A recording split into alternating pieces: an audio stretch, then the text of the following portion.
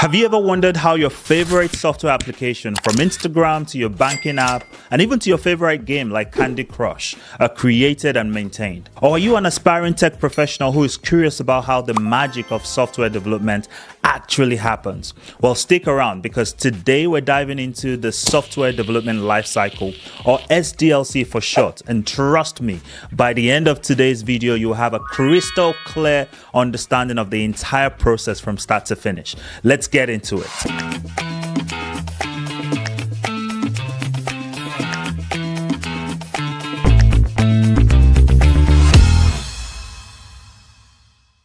All right, so what is software development lifecycle, or SDLC? Now imagine you're building a house. You wouldn't just start throwing bricks around and hope for the best, right? You would need a plan, a design, a budget, permits, contractors, materials, and a clear idea of the kind of house you want to build.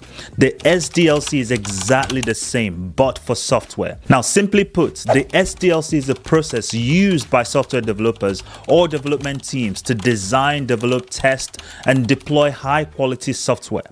Think of it as a recipe that guides developers from initial idea all the way to the final product.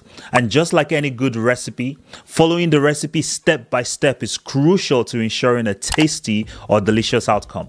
Now, there are several stages in the SDLC, each crucial to the success of the project. Let's break them down. Phase number 1, planning or initiation. Now, first up, we have the planning phase.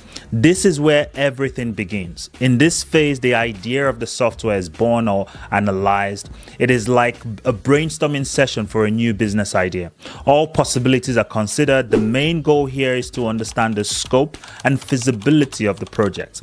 We identify the resources needed, set a timeline, and assess potential risks. Imagine planning a big wedding without knowing the venue, the budget, the guest list, the menu, the decorations, the entertainment, the dress code, or even the date. Sounds chaotic, right? That is why planning is crucial. The planning phase is extremely crucial to ensure that you have a clear direction from start to finish. Phase number 2, analysis. Now we move on to requirements. This phase is all about gathering detailed information on what the software should do. It's like writing a wish list to Santa Claus, but for software features. Business analysts champion this phase and work with subject matter experts and developers to elicit and document every single thing the software needs to achieve. Now think about this as outlining every detail of building a house. You need to specify the number of rooms, the layout of the kitchen, the placement of windows, the type of flooring, the kind of roofing, etc. Without a comprehensive list, you might end up with a swimming pool in the living room. Cool for parties, but definitely not practical. Phase number 3, design. After we know what the software should do, it's time to design it. It's time to design the solution. Imagine you decided to build your dream house. This is where you bring in the architect to draw up the blueprint. You wouldn't start building without a plan, right? Similarly, in SDLC, the system design involves creating detailed specifications and blueprints for the software. This is where we decide on the technology stack, the database, user interfaces, and other components. It's detailed and thorough because, well, you don't want to realize you forgot to factor in a kitchen after you've started building, right? So it's absolutely crucial that you design the solution before you start building. Phase number 4, development or build. Now comes the fun part. Development. This is where developers roll up their sleeves and start writing the code.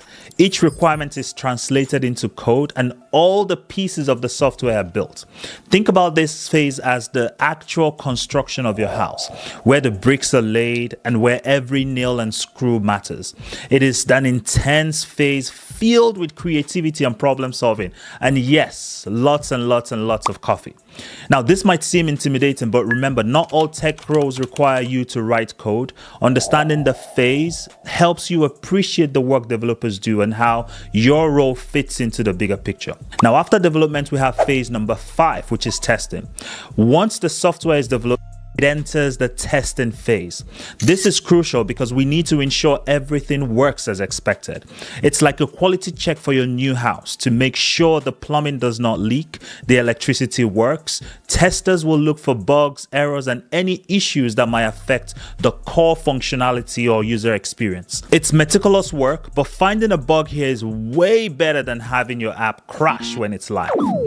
Phase number 6, deployment or implementation. With testing out of the way, it's time for deployment. This is the big moment when the solution is released to the end users.